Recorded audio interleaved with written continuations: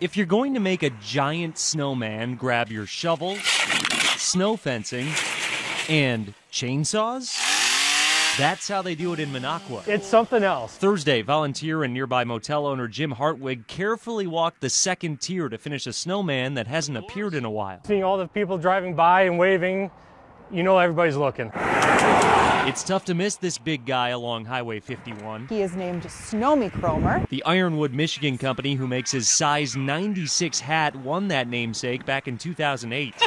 But the tradition of building the Minocqua snowman goes back to the 1960s. We're all a little tired. Chamber Director Crystal Westfall organized the build, which takes about 3 days. The toughest part? Packing the snow down after an excavation company piles it up. It takes a bunch of people to essentially stomp the grapes around the outside. So to give you a little perspective, I'm 6 feet tall, standing at the base here. This actually goes up to about 8 feet high, but that's not even close to the total height.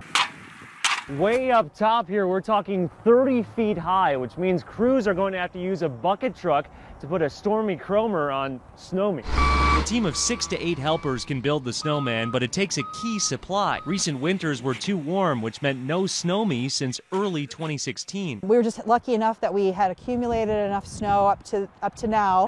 And while people's backs are crying uncle from shoveling snow, Minocqua is celebrating it. Anything that brings attention to the area is always helpful. Knowing the return of the granddaddy of all snowmen means plenty of wintry weather business returning to town, too. The name of the game is just to entertain the people that are coming up for the weekend and want to see something new and interesting.